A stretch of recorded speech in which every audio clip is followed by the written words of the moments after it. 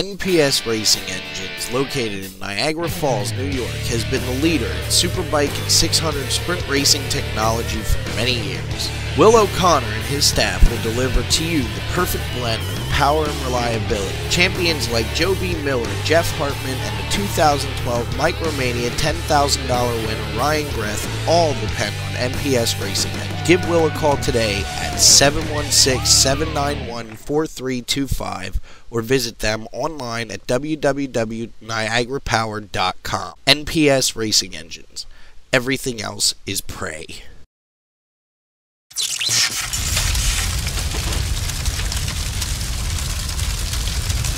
Susquehanna Valley Speed Shop, home of the Edge chassis. Unique and innovative design is the hallmark of the Edge chassis. Adam Romig and the staff at Susquehanna Valley Speed Shop never settle for second best. Visit them online at www.susquevalley.speedshop.com or give Adam a call today at 570-539-4400 to see if he can give you the edge on the competition.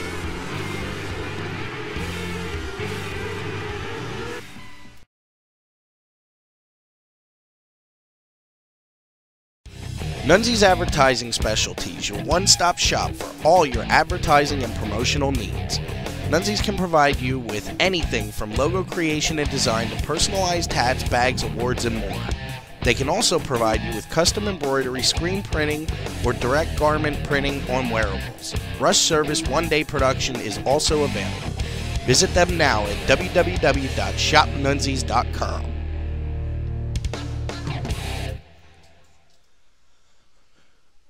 Good evening, race fans, and welcome to this episode of On the Scene from the 2012 Blaise Alexander Memorial Race at Greenwood Valley Action Track. Tonight's racing action saw 29 cars signed in, plus the two top finishers from last night's event. The racing would start off with 4 heats, seeing the top 2 finishers going to the dash. Heat race winners would be John Gearhart, Luke Thomas, Cale Regal, and finally the 2012 PA 600 Speed Week champion, Shane Lewis.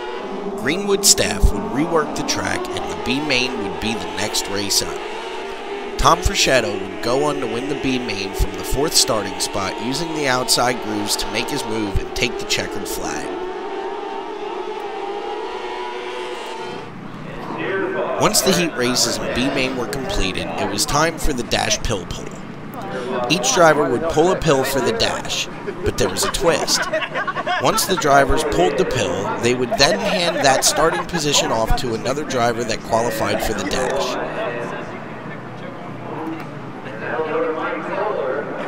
Mike Koehler would be handed the first starting spot by the Susquehanna Valley Speed Shop driver, Brock Zierfels.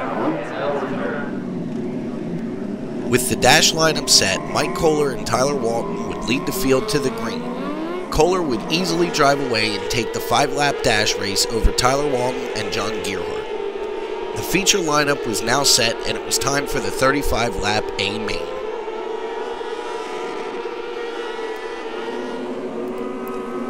Mike Koehler would lead the 26-car field to the green flag with Tyler Walton beside him. On the start, Koehler would jump out into the early lead over Walton, John Gearhart, and Chad Van Horn. But contact in turn 3 on lap 1 between Gearhart and Van Horn would bring out the first of many cautions.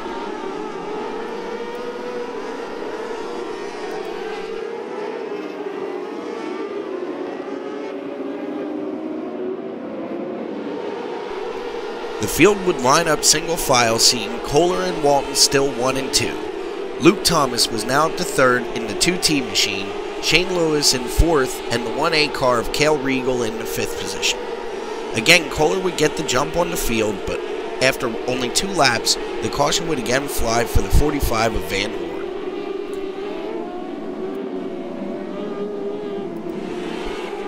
Luke Thomas had gotten by the 2nd place car of Walton and wanted his shot at Koehler on the next restart. The man on the move seemed to be the 8 car of Kyle Lick. He was already up to the 7th position off of turn 2 from his 11th starting spot, but again the caution would fly for Van Horn for the 3rd time, ending his night.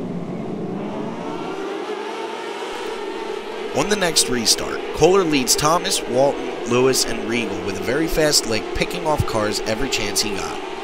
Koehler would jump out to about a 10-car length lead over the second-place car of Tyler Walton, who picked off the 2T of Thomas right after the green flag dropped, and then the yellow would fly again, this time for the 3F car of Craig Fox.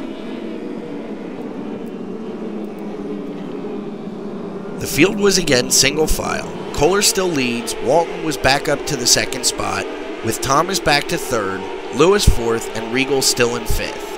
The green flag would fly, this time though Walton wouldn't let Koehler drive off like he had on the previous starts.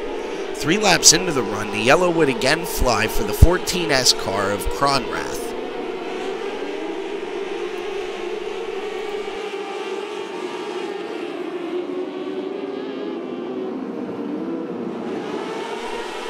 The top 5 was still the same on this restart, with Koehler leading the field into turn 1. Lewis would get a run off in turn 2 and take Thomas's third spot. Another driver seemed to be on the move through the field, and that was the 7H of Mike Rutherford. The 2012 Kevin Gobrecht Memorial winner found himself up to the 9th spot. It would only take the leaders about 6 laps on this run to run into lap traffic. This would allow Walton to get right on Koehler's rear bumper. Walton would take a shot entering into turn 1, but would slide up the track and lose all his momentum, allowing Shane Lewis to start pressuring him.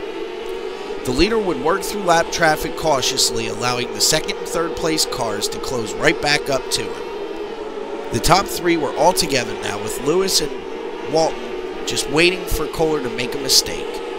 Walton would try several times to make a bid for the lead, but he couldn't get close enough to pull it off before the yellow flag would again fly for the 14S of Cronrath, who spun in turn 4 right in front of the leaders.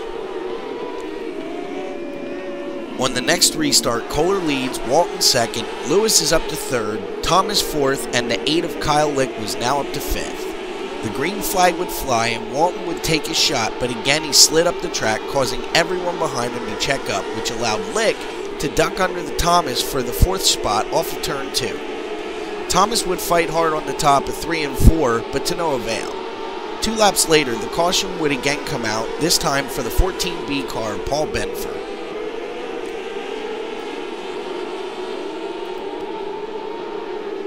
On the final restart, Koehler would lead the field to the green flag with Walton and Lewis still in tow.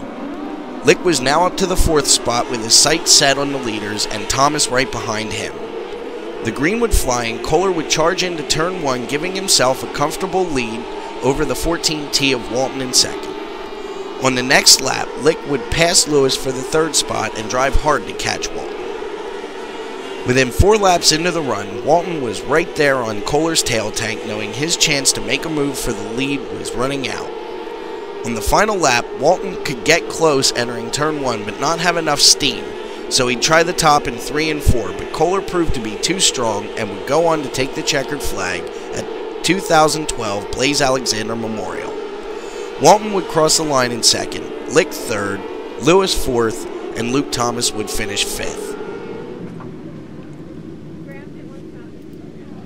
After the race, Walton would be light on the scale by approximately 7 pounds, disqualifying him and moving all the drivers behind him up 1 spot, which would give Mike Rutherford a top 5 finish.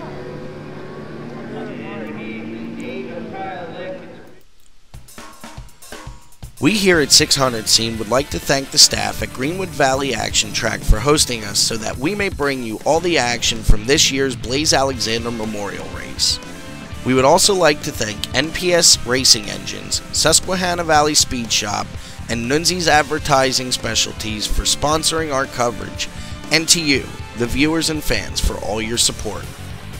Be sure to catch our coverage from next week's 2012 Lindis Speedway Nationals, our final scheduled race of the 2012 season here at 600 Scene, and remember, we're always on the scene at 600scene.com.